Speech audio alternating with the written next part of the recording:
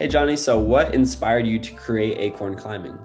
When I was at the gym one night with a couple of friends, I looked at the hangboards that were on the wall, which are little things that you use to build forearm strength to make you a better climber.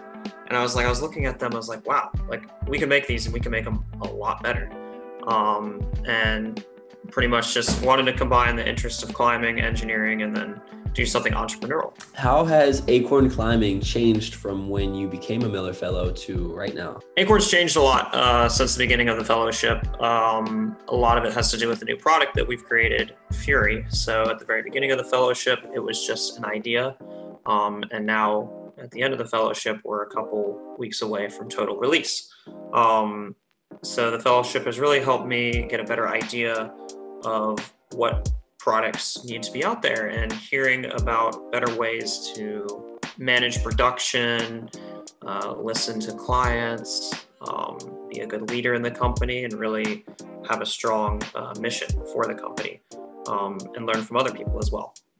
The fellows have definitely been a very crucial part in Acorns and my personal success. How has the Miller Fellows program helped you grow as an entrepreneurial thinker?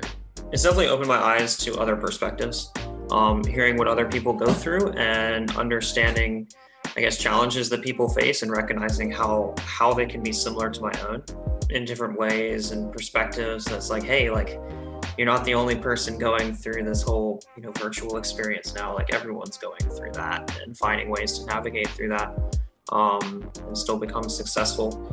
And really just talking with other people and hearing their success stories is just really an uplifting experience. What advice would you have for future Miller Fellows? I think just like what I always say is like really listen.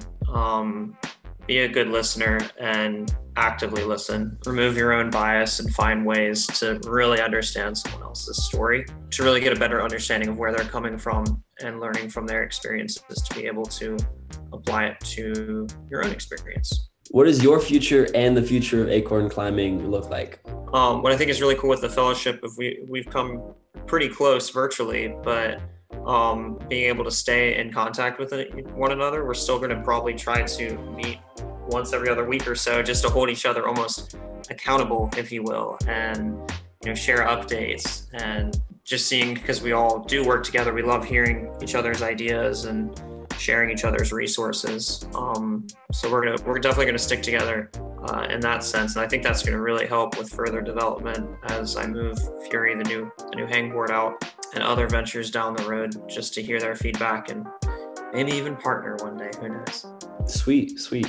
If people want to reach out, find out more about Acorns, where could they go to? You can just go to acornclimbing.com or follow on Instagram at Acorn Climbing.